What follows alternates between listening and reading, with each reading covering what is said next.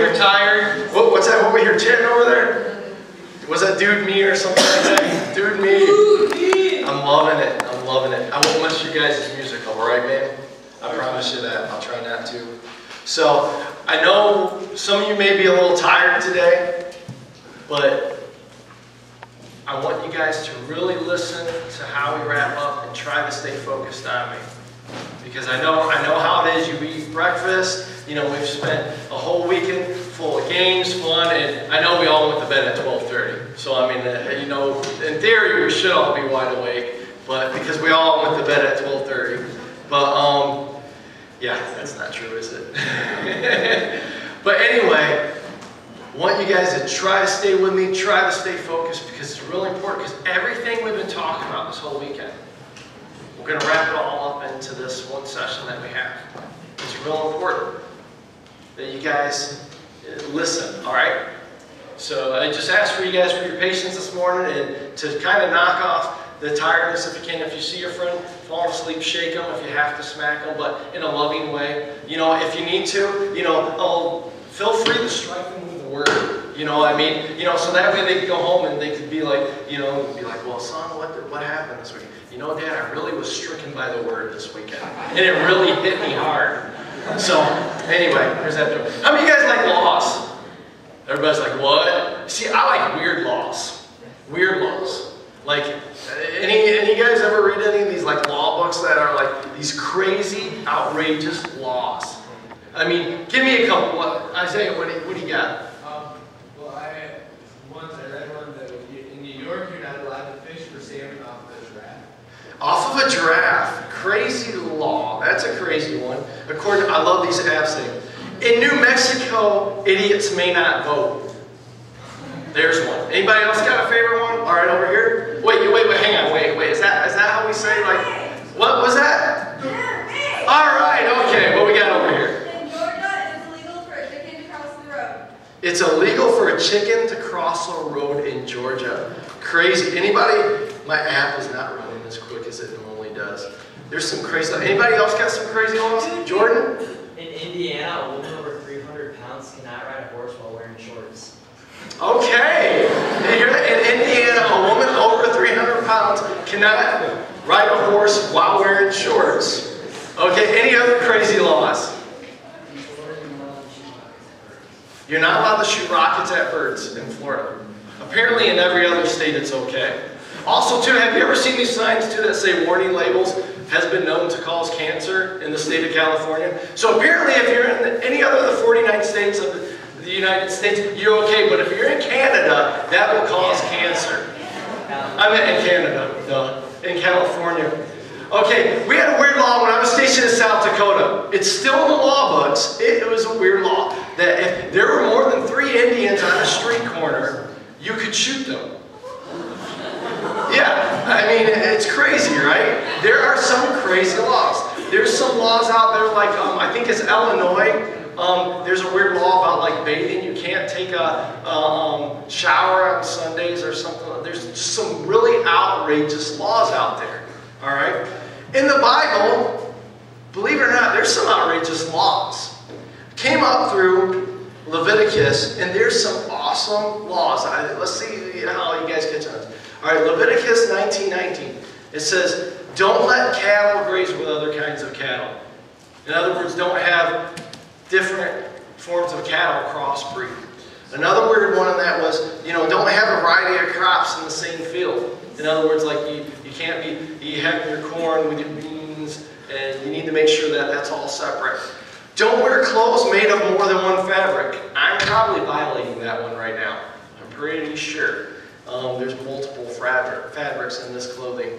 Guys, see, because it is No Shave November, isn't it? Yeah. Yeah, we gotta. See, I'm kind of partially supporting it, as long as my wife will let me get away with this. I'm not sure how long it's gonna last. She keeps tempting to cut it off while I'm sleeping. As long as she only cuts this off, that's okay.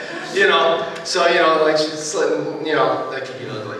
Anyway, but any person who curses at their mother or father must be killed. How many of you guys would be dead? Just, you don't have to show your hands, so you guys know what to do. How many of you guys would be dead if that happened? All right, in Leviticus 20:10, If a man cheats on his wife or vice versa, both the man and the woman must die. Yeah, that's in the Bible. You're like, what? Make sure, you know. How many of you guys, you know, you see the Psychic Network, you see like those witches shows, these Vampire Diary shows and all this. In Leviticus 20:27 it says psychics, wizards, and witches are to be stoned to death. They would be stoned to death. Do we have any PKs in here? All right, PKs. How many PKs are girls in here? Jordan, put your hand down. All right, you guys are going to love this one. You're going to love this one. If your daughter is a prostitute, if the daughter of a priest is a prostitute, this is actually in the Bible, she is to be burnt at the stake.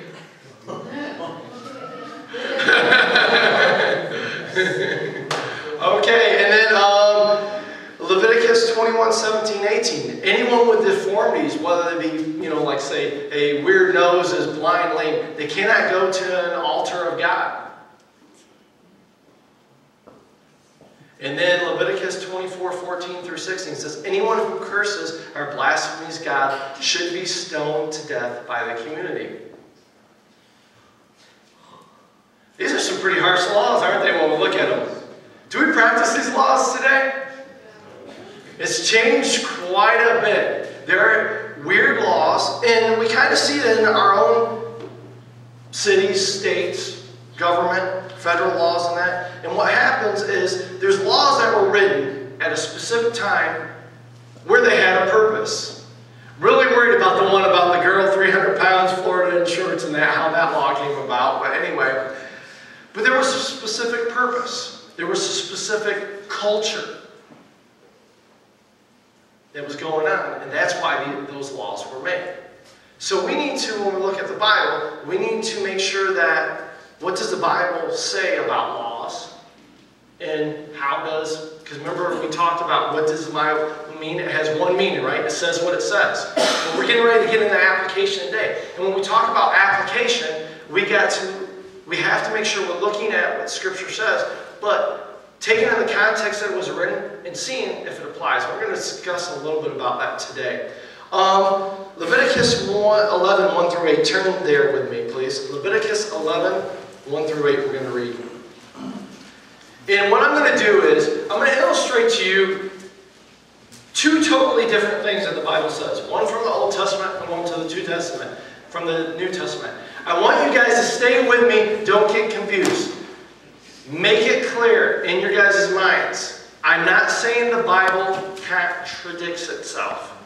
By no means am I saying that. Because remember, we're talking about context, culture, and the era that was going on when things were written and what happened. So, Leviticus chapter 11, and we're going to go with verses 1-8. The Lord said to Moses and Aaron, say to the Israelites of all... Gotta wait. You're not there yet. Dave. Come on, Dave. Dude. 11:1-8. 11 month? No, 11 chapter. Chapter 11. Chapter 11. We're going to read 1-8, okay? It says, all right, is everybody ready? I'm almost ready. Did you get it? Got it. Good. All right. The Lord said, you guys are still asleep, I can tell. You're kind of like, someone's just like, good. The Lord said to Moses and Aaron, say to the Israelites, of all the animals that live on the land, these are the ones that you may eat.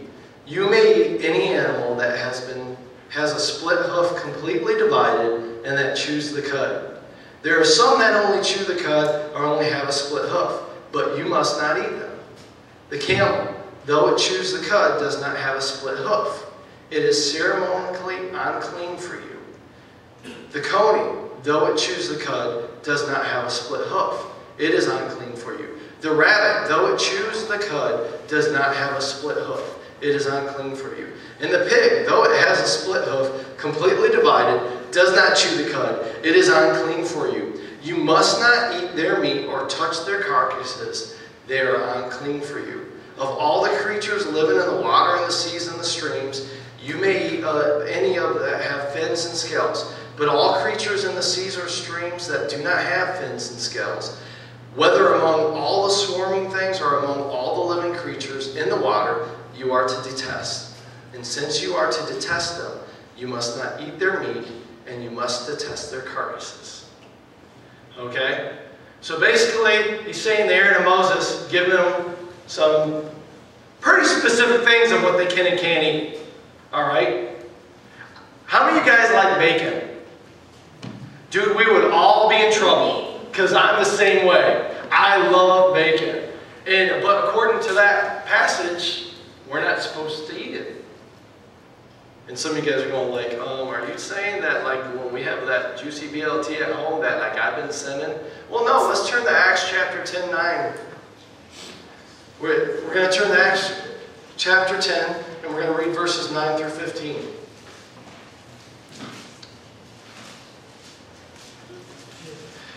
And we're going to read here, what we're going to read about is a vision that a man named Peter had. Alright, so we just got done reading about all these animals that we can't eat. And we're not supposed to even touch. We're supposed to stay away from. You know, we're not even supposed to touch their bodies. So like, Gibbs knew that the game we played, Hide the Bacon, or what was that? Steal the Bacon and that. You know, I mean, we would all be defiled if we were actually using pig parts and everything for it, just from Leviticus. But we get into Acts chapter 10, and we're starting in verse 9, and we're going to read through 15. It says, about noon the following day, as they were on their journey and approaching the city, Peter went up on the roof to pray. He became hungry and wanted something to eat. And while the meal he was being prepared, he fell into a trance. He saw heaven open and something like a large sheet being let down to the earth by its four corners. It contained all kinds of four-footed animals, as well as reptiles of the earth and birds of the air. Then a voice told him, "Get up, Peter, kill and eat." "Surely not, Lord," Peter replied. "I have never eaten anything impure or unclean." The voice spoke to him a second time. "Do not call anything impure that God has made clean." So he gave instruction for Peter that it was okay to eat that stuff. Because if God said it was good to eat, it was okay. Now, the reason why I say that is when we're getting ready to go into the application process, what we need to look for when we talk about laws, does it apply today? And we need to look at also, too, confirmation in the New Testament. Now, I'm not saying that, don't go away from here saying, oh, well, that means, you know, we don't have to listen to the commandments, you know, we don't have to listen to that because, you know, I'm not saying the commandments were abolished by. I'm saying there are certain laws that no longer apply. All right? You guys with me? Yeah. Get it? Yeah. Good. The Bible has one meaning, and we can gain many applications from it, guys. The application is simply this: the process of determining a biblical passage's relationship to one's own life. Application is the process of determining a biblical passage's relationship to one's own life. We could talk to many people in this room when we talk about applying it to their lives. There's some things that are going to be universal. There's going to be some things that are going to speak to different people if they're in God's Word and praying about it, because maybe personal experience, things they're going through in their life. Maybe it's trial, heartache, or maybe it's faith steps. So it's going to step out more and recognize it. The first thing you guys need to realize is it's important that we pray first, we observe first, and then we interpret first. Because until we do those steps first, those three, we can't do the fourth one of application first. To truly understand how to apply it to our life, we need to understand it, what it means in its context. Okay? Some things to avoid. Alright? Avoid imitating biblical culture. Exactly. Not every passage was meant to apply to believers all the time. Not every passage was meant to apply to all believers all the time. Alright? I'm not saying the Bible's wrong. What I'm saying is, As we saw with some of the laws in Leviticus, they just don't apply today. It's different. The culture is different. Things have changed. There was reasons at that point in time when they did that. All right? I'll give you a couple examples. There's hair requirements. There's robes. They would talk about robes in the Bible. Keeping a fence around the roof of your house. How many of you guys got a fence around the roof top of your house? Yeah, exactly. Not a standard in America. Now, if you go into the Middle East, their style of cultures, they use their roofs, tops, a lot different than what we do. They actually go on top of their roof. So it's more of a safety net in that. So it's understanding that culture, understanding what it means, and understanding how to apply it. You guys with me? You understand that? That makes sense? All right, all right. Just making sure that you guys are getting what I'm saying. All right? So remember, I can't state enough. The Bible has one meaning. It says what it says. However, it has multiple applications. One time in Sunday school, there was a class. They had about 30 kids, and they were dealing with, junior hires, junior high age, and primarily 13-year-olds. And this teacher asked they were talking about Bible applications and how do you apply this to your life. And they were talking about the topic of siblings. And they're like, does the Bible have anything specifically in it that relates to siblings? One student quickly raised up his hand and said, oh yes. And the teacher was just amazed. That's great, Johnny. What is it? Where is it at? He goes, well, it's in Genesis. Really? Where? He goes, well, it's one of the commandments. Thou shalt not kill. So, again, we can apply it. If you're thinking about killing your sibling, you could apply the Bible principles. That would be a bad thing to do. So, exactly. So application, there's two levels. We have what we call the surface level and what we call the level of principle. The surface level is just generalizations and how we can apply it to our lives. The level of principle is what is the principle that was taught and how do we apply that to our lives. So one is reading scripture and finding things and okay, I can apply this to my life. Another one is just, diving in. We're learning a biblical principle, what it says, and we're taking that and we're applying that to our lives. Okay? So, some hints for this. So how do we do this? Applying scripture correctly. There's some questions we've got to ask ourselves. Is the command inherently moral? In other words, in today's standards, would it be morally wrong to do it?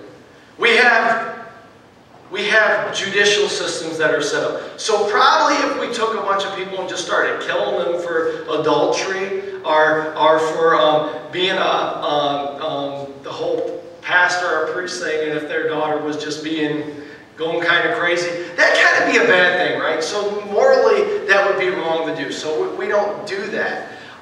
So that's something to ask. What are the laws in our culture? Is it inherently immoral to do it today or immoral to do it? Does the context give indications? In other words, does the context tell us how to interpret it? Sometimes the context tells us exactly by its meaning what it means, how it wants us to take it to heart. I'm going to give you an example here real quick. Another question asked is, do we share comparable particulars? Okay, what's that mean? You're using big words, Jeff, and you're putting them together. What characters do you relate to? What life situations are going on in your life that stick out to you when you read this and you're like, oh, I feel just like Job. Or, oh, you can go through and you can see that situation. And that applies to me. So looking for those common situations that you can apply to your life and learn from. Another question is the command connected? Were they practices that were in the first century? Are they practices that are in today's century? In other words, when we look at the first century, some of the things that went on in the early church and the culture, the Roman culture, whether it be, Ephesus, there were different things that went wrong that they just don't apply today because it's a different time and age. And then the last thing that a couple questions asked is, what was the culture the author was writing to? And what was the author's ultimate purpose in writing it? Normally, if you write a letter, if you write a book, there's a reason for it, right? Going back to the love letters and that. If you're looking at the love letter that you write for your boyfriend or girlfriend, there's something behind it. There's something that you're wanting to get out. There's something you're wanting to share. You think it's so important that you want to write it so they have that to remember versus just being words. Turn to Ephesians chapter 5. I gave you the other day a little bit of background on Ephesians. About their culture, what was going on, who was writing it, and why they were writing it.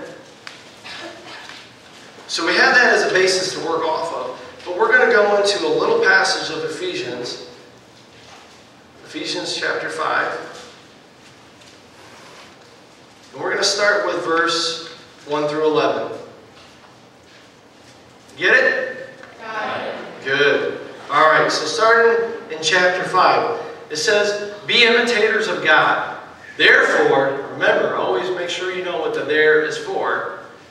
Therefore, as dearly loved children, and live a life of love, just as Christ loved and gave himself up for us, a fragrant offering and sacrifice to God. But among you there must not be even a hint of sexual immorality or any kind of impurity or of greed, because these are improper for God's holy people. Nor shall there be any obscenity, foolish talk, coarse joking, which are out of place, but rather thanksgiving. For of this you can be sure, no immoral, impure, or greedy person, such a man as an idolater, has any inheritance in the kingdom of Christ and of God. Let no one deceive you with empty words, for because of such things God's wrath comes on those who are disobedient. Therefore do not be partners with them. For you were once darkness, but now you are light in the Lord. Live as children of light. For the fruit of the light consists in all goodness, righteousness, and truth. And find out what pleases the Lord, having nothing to do with the fruitless deeds of darkness, but rather expose them. Now I told you the culture yesterday of Ephesus and what was going on there. But we read, remember, because I said sometimes the text will tell us exactly how to apply it? So how do we apply this? Look through that, reread through it. See, what words stick out to you guys? How do we apply this to our lives? How are we supposed to live?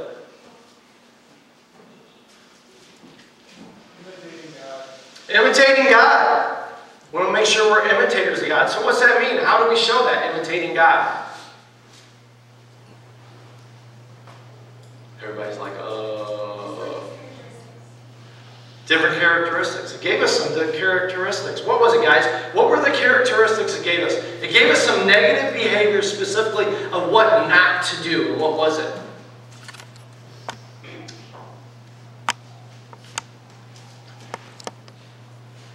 Talked about sex, didn't it?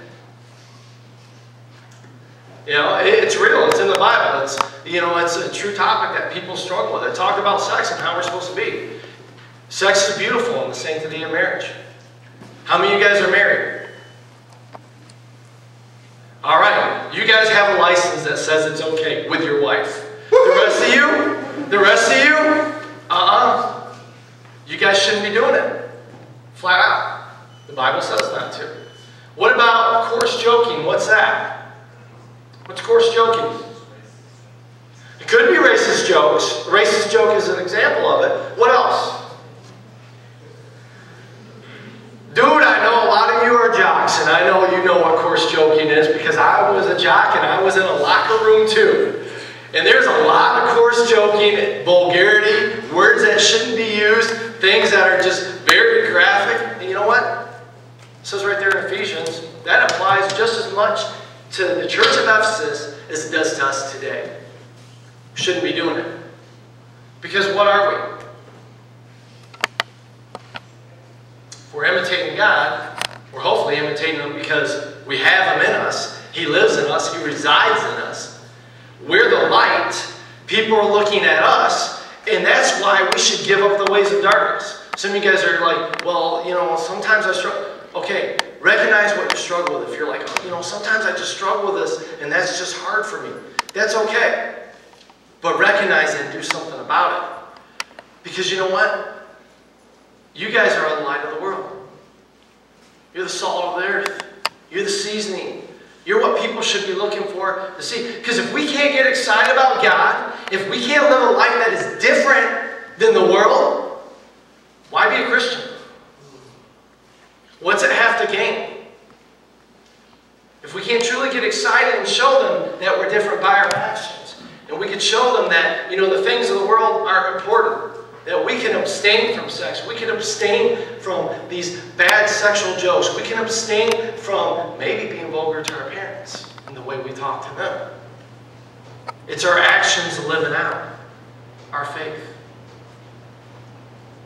Your faith is not secured by your actions, but your actions are a result of your faith. You guys repeat that with me? Your faith is not secured by your actions. That's it. Your faith is not secured by your actions. But your actions are a result of your faith. Alright. But your actions are a result of your faith.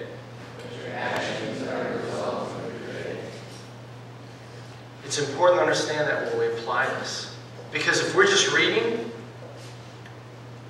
there's a lot of stuff I read in school, and I'll be honest with you, I know it enough for the test, and I can get it done, and great. Or maybe sometimes I memorize what it is. But maybe I don't believe it, and I'm not applying it. If we're not applying this to our lives, we're losing it. We're just reading. You might as well be reading a comic book. Alright? So here's what I want you guys to do. We're going to break apart into groups again. I'm going to give you an assignment. Remember yesterday? What did we talk about yesterday? There was an assignment I gave you. What was it, Isaac? Who, what, where, when, and why, how. Good job. Yeah, observation, exactly. So remember the observation process. Does anybody remember the interpretation? I'm impressed, buddy. That's awesome. The interpretation, what that involved. What that involved figuring out. Does anybody remember that? Cultural norms, yeah. Finding the context, the genre, what was going on, what it meant, what the writer meant, what the culture was, what the area was like, the region, the religions that were going on, the government bodies that were going in. Today's application, how we apply that description. We just talked about taking God's word and applying it to our life. We read John 13, 1 through 20, and we talked about the washing of the disciples' feet. Some of you guys were getting a little bit ahead of me, a little bit, and you guys were going deep, and I love that. That's great. But this is what I want you guys to do now. Break into small groups, and I want you to read John 13, 1 through 20 again. And I want you guys to come up with ways that you can apply it to your lives. That specifically, and when I say, remember, there's two ways we can apply this. We can apply this generally, as far as how it applies to us as Christians, or we could look at this, how does this apply to Jeff? How does this apply to Isaiah? How does this apply to Jordan? How does this apply to Nate? How does this apply to Bo? Look at that. Because sometimes, let's face it, things are going to apply to us differently. And there's different things that we're going to catch as we read. So, all right? So take some time right now. Read John 13. Chapter 13, 1 through 20, and break into small groups. Let's go groups no bigger than 5. No bigger than 5. All right, hang out first. Let's do this. Stretch up. Come on, you guys. Wake up. Wake up. All right, come on. Let's